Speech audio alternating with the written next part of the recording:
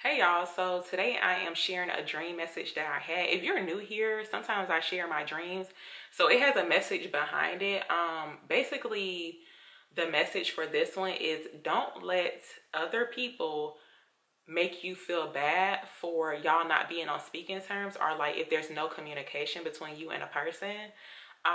So that's like the main message. So I'm gonna just go into this dream real quick.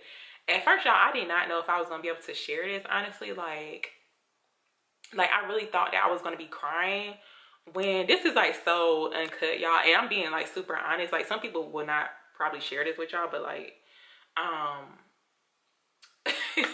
but I literally thought that I was gonna be like crying when I shared this dream, honestly. Like, but I'm okay now. So I had a dream like Friday. It was like 4:40 something in the morning. But I'm gonna just go into the dream real quick. So, um, in this dream, I was in a house with some people. It's almost like it was some type of event or something. You know how like it's like some type of event, but then you like y'all meet up at somebody's house or something. That's kind of like what it seemed like. So I was sitting in one room, and then all the other people, they were like in another room too. They were like in another room, and then like one of the people, that was in the room, they were like singing. They were singing like a gospel song. Um, so I'm in the next room and I'm like, I hear the person singing. I was like kind of shocked. I was like, oh, I didn't know so and so could sing like that. Um, but it's not like they really. It's almost like they couldn't sing, but they were singing. It was kind of weird, y'all. I don't know, but they was singing and like everybody in the room was like praising the person. Like, you would have thought it was like a concert basically in the next room. Um, so when the person had got done singing, two of the people came into the room where I was sitting at. So and my back was turned towards them. Um, but one of the people that came into the room, they had walked up behind me, and um, they had said, so when they had walked up behind me, like all they said was communication. Like they had said it that way, like in a tone where it was like, it's almost like they were like mad because we were not communicating, or like we were not on speaking terms. But it's like instead of them saying like, hey, how you doing, that type of thing, they just was like, oh, like communication, like I'm not gonna, like they wanted me to speak to them first basically, that type of thing. And so I just sat there and I had like a price tag in my hand. Like I had the plastic part. It was almost like I was like playing with a price tag, but it kind of looked like something that you get from like off of a shirt. Like usually I would cut like the plastic little piece off or whatever. So I had that in my hand, but I never responded back to the person.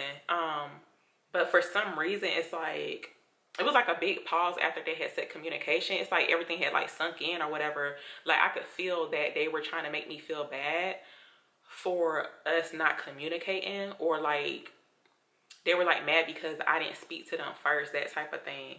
Oh, and I forgot to mention too, like this person was like getting dressed like behind me or whatever. They were like putting on some clothes, but like what they had on, it was like I seen like a smiley face. So yeah, the person had on a smiley face, like on their clothing or whatever. But yeah, so when they had said communication in that tone or whatever, it was like a big pause. And for some reason, y'all, when they had said that and it was like a big pause or whatever, it's just like I had started crying, like, and I had actually woke up crying. Like I didn't want to mention that part, but that's like really what it was, y'all. Like I was like literally like in tears. I was crying for like a whole, I want to say like an hour. I'm not really sure why that made me cry, but the way I was feeling, y'all, I thought that I was gonna be crying for like a whole week straight, which is crazy. I'm like, what in the world?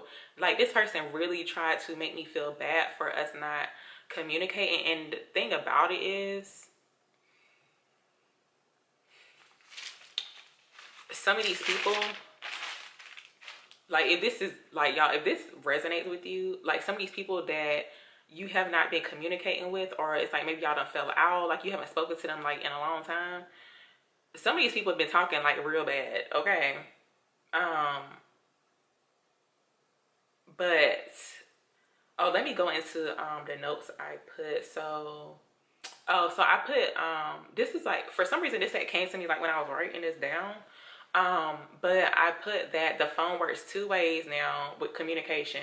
And I said, and if they truly and genuinely were concerned about your well-being, they would contact you.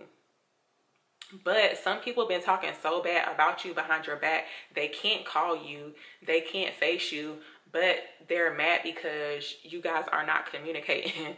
I never really understood that with some people. It's like, okay, you can sit there and like the person had a smiley face on y'all, so it's like the type of person that will smile in your face but then be talking about you behind your back. But then it's like they wondering why y'all not communicating or why y'all not on speaking terms, like that type of thing.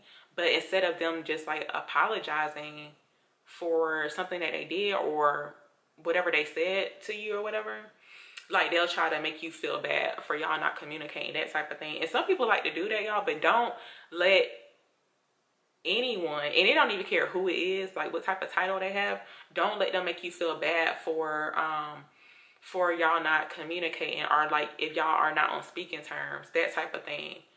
Or like if you had to cut the person off. So yeah, that's pretty much what it was.